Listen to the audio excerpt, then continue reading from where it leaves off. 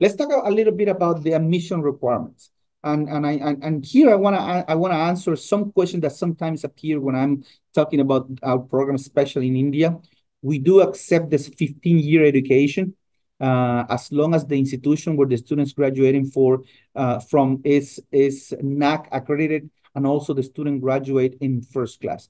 If your degree was 4 years, then it doesn't have to be NAC accredited. But if your degree was 3 years, it has to be NAAC accredited, and you will have to graduate in first class if that's the case. Normally, let's start with the English proficiency. We have a few more of those English proficiencies than the ones that I'm showing on the screen, but the most popular ones are going to be IELTS 6.0, TOEFL 71, PTE 51, Duolingo 100, and there is the Cambridge certification that you can have a B2 level so that we can waive the English proficiency for you. Some master's programs require a higher English proficiency, but I think it's only one or two, and they are not the STEM ones. I think the TESOL is going to ask you for a 89 TOEFL and a 6.5 IELTS, but it's only that one. Now, some programs have different requirements for admissions. If you're looking for an undergraduate program, bachelor's degree, your minimum GPA will be 2.0 on the scale of 4. Now, for the majority of the programs, for the graduate programs, for master's degree, you'll be looking at about 3.0 and higher. There is only one program that requires 2.75, which is the MBA, but the majority of those are 3.0 and higher. Now, through the English proficiency, we can also do conditional admission. Let's say that we ask you for 6.0 in the IELTS, but you get 5.5. So you can do conditional admission. We will issue an immigration document that says that you will enter to your academic program, whether it is a master's degree or bachelor's degree, but you will take some time to also do ESL, and that could be a way if you're open to that opportunity to come to Murray State. Now, there is another question that comes up a lot. Is the GRE required? I wish I could have one answer for that, but it's just each program, each master's program has different requirements, and they decide if they require the GRE or not. So the answer to that question would be depends on the program. So as I said, the most popular ones, MSIS, they require GRE. They require a 288 on the GRE. Chemistry doesn't require GRE. Mathematics doesn't require the GRE. The MBA does not require the GRE. The cybersecurity program requires the GRE. You need a minimum of 300. So I'll just leave it there regarding the admission requirements. But I can answer some questions if we have a Q&A section. So here are, another important question that students have when it comes to going to study in the United States. What's the cost of it? So here I have two columns.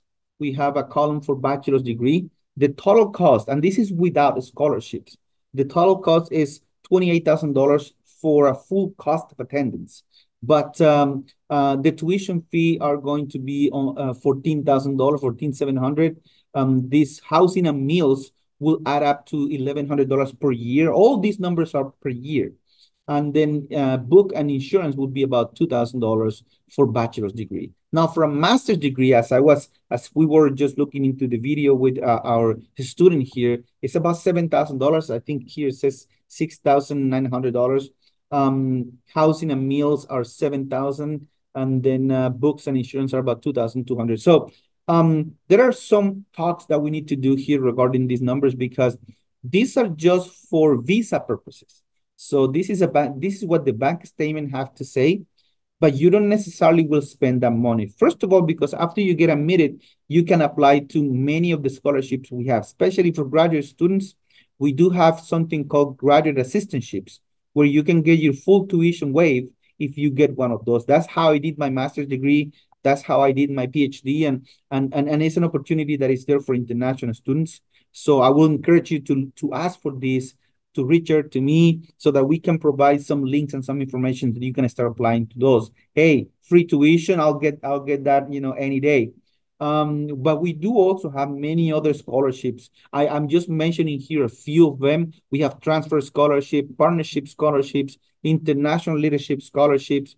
We also have jobs on campus that you can do. Many students get those. I'm sure you're informed of that, but you can work a maximum of 20 hours a week. And students make about $200 a week, so that's about $800 a month, and that's good money for you to pay for your groceries and rent. So it's not money that is going to help you pay for everything, but hey, it's a really good help for international students that are here. And the other thing I have to tell you, and I'm a former international student, I used to work heavily on campus, that they like to hire us because normally we don't go home multiple times a week. I mean a year. Imagine you going to India 2 or 3 times a year. That's a lot of money. Or I'm from South America, so no, so that's the reason why a lot of the offices on campus they like to hire us, because we are on campus all the time. Now, another thing that I have to tell you is for graduate students, special, and for everybody, if you are over 21, you don't have to live on campus. If you are under 21 years old, you have to live on campus the first year, year and a half.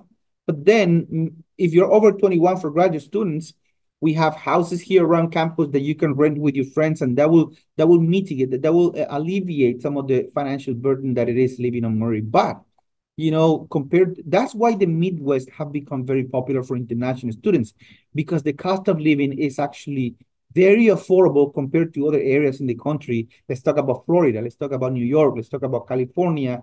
And I always tell the students that are going through the same experience that I went through is that use these locations to as a trampoline.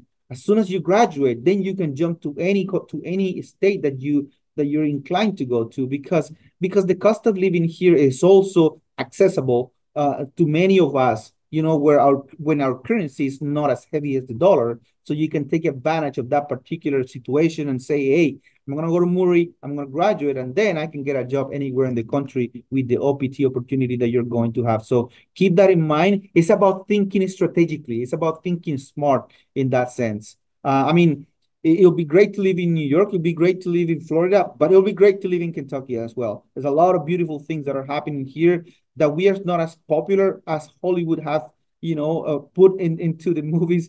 But because other areas are popular because of the social media, but it comes with a price. So keep that in mind. I'm giving you this advice as a former international student. That's what I can all share with you from my perspective. And I did all my schooling in an area like this one. I did my bachelor's degree in the United States, my master's and my PhD as well. And those are the things that you need to take advantage of. Here are some of the I was mentioning, I'm not going to elaborate much on here on the English language program, but know that there is an opportunity if your English proficiency is not up to the level, or if not up to 6.0 in IELTS or 71 in TOEFL. This could be a possibility for you to come. You will do two applications, one for the ESL and one for the academic program. And the I-20 would say, all right, the student is going to be in ISL for half a semester or a semester, and then he's going to join the academic program as well. So keep in mind that that could be an opportunity. Here are some of the services we provide on campus, as any other universities. I'm sure, the beauty of students in India is you guys are very well informed, especially if you're working with an agency or with a company like with Richard and his team. You are extremely well informed. So many of the things we have on campus are the international student office. That's going to be your best friend when you are on campus. That's going to be the people who are going to help you find the jobs or maintain your immigration status.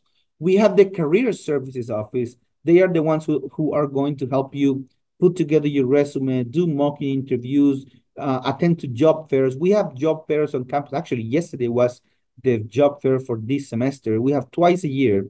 So job fairs, companies come to campus. It's a massive event. It's in a huge auditorium, and then students get to apply to those companies, and a lot of them get interviews right on the spot. So we have students who are hired a year in advance for some jobs, and those are a good number of students who are hired a year in advance before you even graduate. So keep that in mind. We have health services. There is a clinic on campus. God forbid if something happened to you, we still have we have a team on campus that could help you at the beginning. Otherwise, if it's something bigger, well, we have a hospital in the city. We have the wellness center, which is where you go to the gym, go to do some sports. It's a massive facility as well. We are a Division I university when it comes to sports. So there is a good number of scholarships. If you are very good in a discipline, in a sport discipline, talk to us. We'll be able to connect you with those teams. But Division I means is the top of the top in the United States, and that's what we are here. To give you an example, the NBA come to recruit in our basketball team. So this is a high performance team here in many of the sports that we have on campus. We have dining venues as well. So anything you need, the dining venues are basically restaurants and places to eat on campus. But you also have the opportunity to cook in your dorms. There are communal kitchens. They allow you to use the utensils. So that is an important thing to know. And the university is basically a city within a city. Everything that you need is here. And in all these places that I just mentioned before is where the majority of the students find jobs, in offices, at the gym, in restaurants, especially if you are looking for any type of job, there is the opportunity to apply to any of these places. The graduate assistantships also give you the full tuition if that's for grad students, but they also get you to work 20 hours a week as well. And that is an extra money that you make also with the graduate assistantships. So I know I've been speaking too much, but finally, I just want to leave you guys with the deadlines. The fall 24 is the one that you can see on the right screen. Graduate students have a deadline of June 28th, and bachelor's degree have a deadline of about July 19th. It's for the ESL, you can apply anytime. So the advice I will give in this section is apply as soon as possible, because it's not only the application. We take about 1 week for undergrads, and we take about 3 to 4 weeks for graduate students. But also you want to have enough time to get a visa appointment. I know that some things have changed in India. I know you will have, I think, the opportunity to apply only once in the next 12 months. Some of these policies have changed in India. So keep that in mind. Keep that in mind, the deadline, especially I will tell the students, start the application now. I mean, you can just go to the link, start filling up your information, and get familiar with the application. A lot of times it's better to get to know so you can navigate it easier. And with that being said, I mean, spring 25 is coming also. Spring 25 is the semester starts in January. The October 15 is the deadline for spring, and for masters, and for bachelors is November 15. So keep these dates in mind. I know you don't have to memorize them now, but I'm going to share here right now. That is my email, and that is my WhatsApp number. If it's a quick question, something very quick, I would like to answer it through WhatsApp. But if the question is complex, send me an email. And you're not alone in this process. This process takes time, and this process needs as much advice as you can get. So that's why we are here with Murray State and with the team, Richard's team, and so that you guys can ask questions, be